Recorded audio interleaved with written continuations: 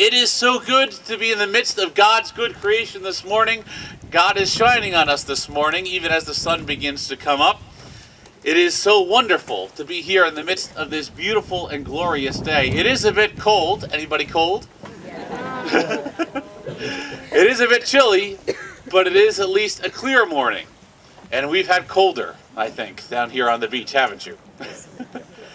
But it is gorgeous to be here in the midst of God's creation. You can see the waves are out there coming in gently onto the shore. I've been on the North Shore for the last 3 years, which is kind of like living in exile for a South Shore boy like me. But now I look and I see no stones. That's right. You got it. No stones.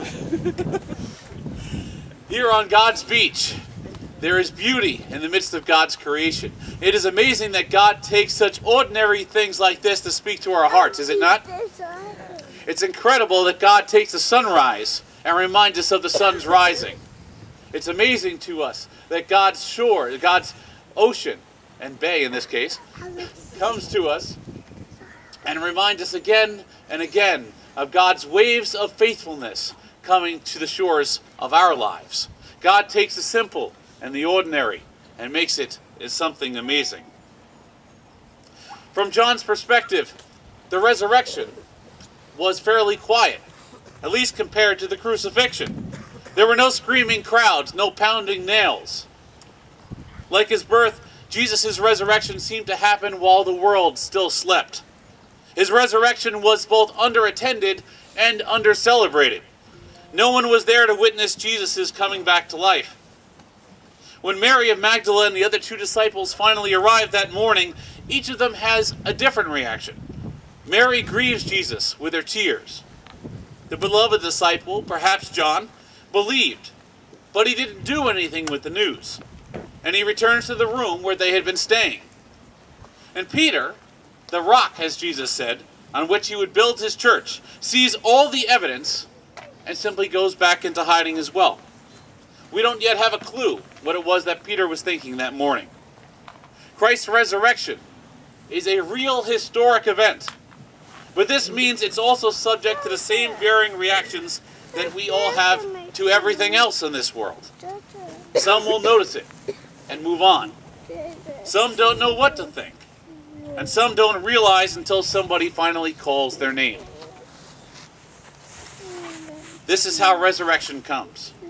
For some of us, it comes miraculously. We see an incredible miracle, a triumph of life over death that is undeniable and unmistakable, something we will carry with us all the way to our grave and beyond. For others, the resurrection comes subtly. We must look past the ordinary and begin to look deep enough to understand what it is that God is doing underneath. When we look at world events today, it can be hard to figure out what it is that God is doing in the midst of it all. But underneath that is a resurrection reality that is hard to see. God has taken the ordinary and brought something extraordinary in it. Wherever, whenever, however, we come to believe in the resurrection means life for all of us. To those in denial, Jesus brings the truth. To those in confusion, Jesus brings clarity. To those in grief, Jesus brings hope. This morning we celebrate the resurrection, my sisters and brothers, because this is the triumph of life over death. This is Christ's final victory. And though we still taste death in this life, it is the last of the things for Christ to finally obliterate and destroy, as the Apostle Paul puts it. One day we too will no longer taste death, but life will be here for all of us. But don't wait until the end. We still have resurrection life here and now.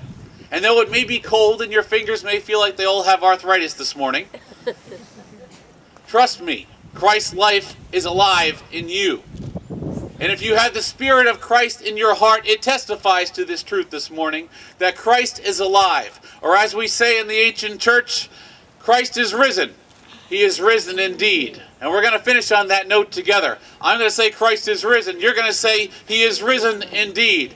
Christ is risen. He is risen indeed. Christ is risen. He is risen indeed. Christ is risen. He is risen indeed. Christ is risen. He is risen indeed. Hallelujah. Hallelujah. Amen.